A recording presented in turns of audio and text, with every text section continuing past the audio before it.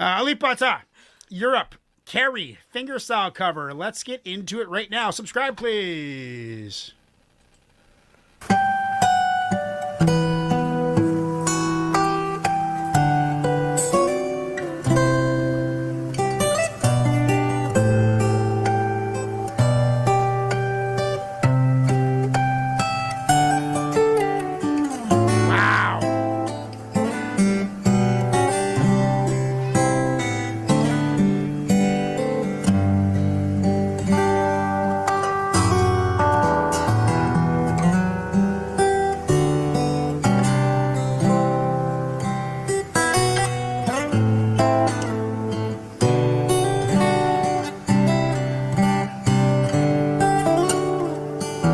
That's beautiful.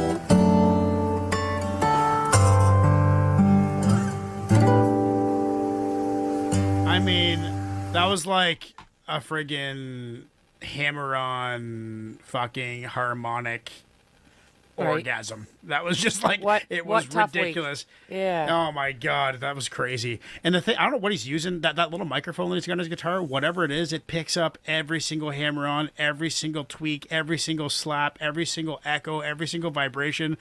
I don't know if he.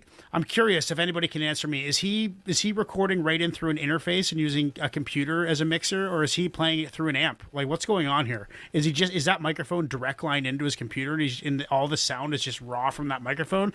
I'm not sure. Intriguing though. Over the years of watching ALIP, his tech has increased in quality very, very slightly, but every movie he's made has been much bigger. Like, he even tried to do an electric guitar for a little while, too, but I guess it didn't really take.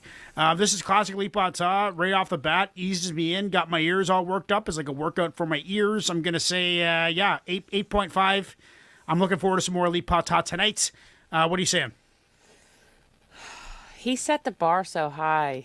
Yeah, I'm going 8, but probably only because I'm less familiar with this song. I was less excited about it, but it's still beautiful as usual. He does no wrong. He doesn't. And the thing is there's so much. He has hundreds of videos, right? There's tons of content. But like you said, this was so chill. It just kind of it was emotional. I was thinking about dead friends. Dead friends and family. It got me thinking about, And if a song can pull that out, I mean, many songs can. It's pretty easy to be reminded of trauma, but you know, because trauma is so much in the foreground when you've experienced it. Classic though, got me thinking, got me dreaming. That's fucking fantastic. Next one we got is a little bit different.